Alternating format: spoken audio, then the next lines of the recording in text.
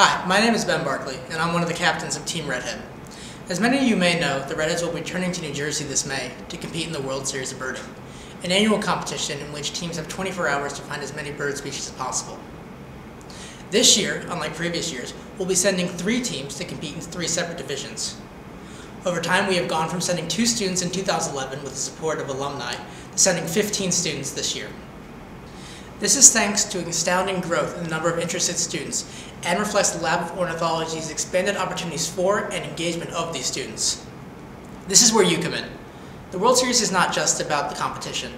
It's also the most important fundraiser for undergraduate research and conservation projects.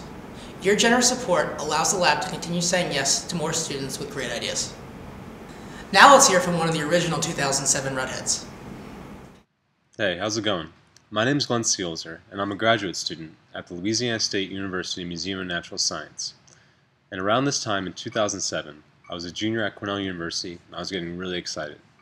Now, it wasn't just that Cayuga Lake had finally thawed and the spring migration had started. It was also the first year the Cornell Lab of Ornithology was to sponsor a student team in the World Series of Birding.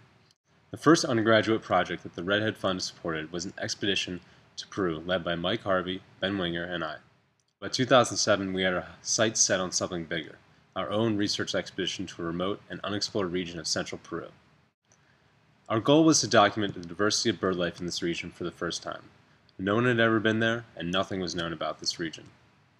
Our expedition was a huge undertaking, and would not have happened without the support of the lab and, of course, the Redheads Fund. Long story short, it was a huge success. Not only did we all make it out alive, but we had a pretty amazing adventure. To cap it all off, we stumbled upon a new species of barbet, which we were thrilled to be able to name in honor of John Fitzpatrick. This expedition catapulted all 3 of us into our careers as neotropical ornithologists. Ben is now a graduate student at the University of Chicago and the Field Museum of Natural History, and Mike and I are graduate students at the Louisiana State University Museum of Natural Science.